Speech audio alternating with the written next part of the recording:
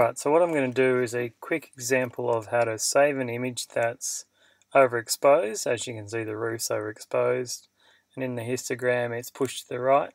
Sometimes you get lucky and you'll be able to pull the information back in and have detail in this exposed area.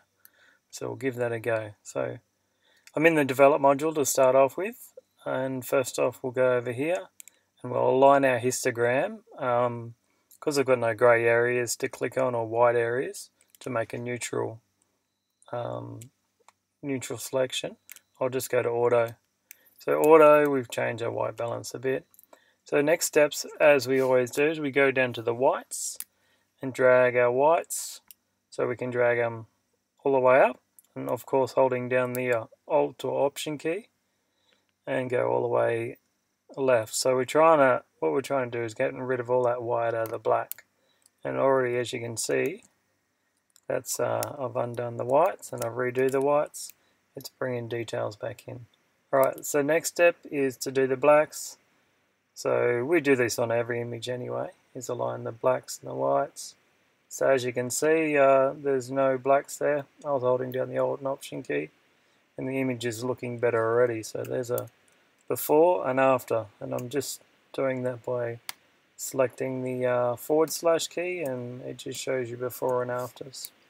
Alright, so the next one would be the highlights, and as you can see, when I hover over the highlights and you look up here in the histogram, it's this section here. So what I'm going to do is drag that to the left and hopefully bring some back detail, and hold down the Option key again, and so we're just going to leave a couple of dots in this time.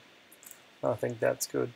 Alright, so our next step would be to come up to exposure, and we're just going to down that. So if I do hover over it and down arrow, takes it down in tens, and if I hold down the Shift key, down arrow, it does it in thirds. That's only for the exposure. All these others are different. They mainly do it in 20s and 5s. Alright, so I'm just going to make the exposure a bit more darker to where I really like this roof.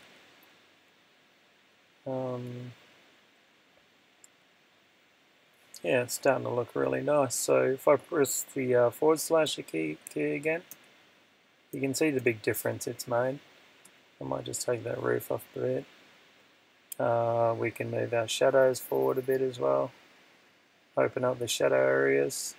So if I drag all the way right, all the way left, just gives us a quick preview. And 0 is always the center. So we just want a little bit of color in that door, not too much. And now I think we can come and play with the contrast, make it more contrasty, less contrasty.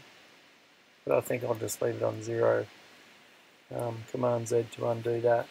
Alright, so that's pretty much it. And as you can see, we've really changed this image from an overexposed or exposed to the right, and we've brought detail back into the image, which is really good. So it's up to yourself what exposure you like. It's kind of creative freedom.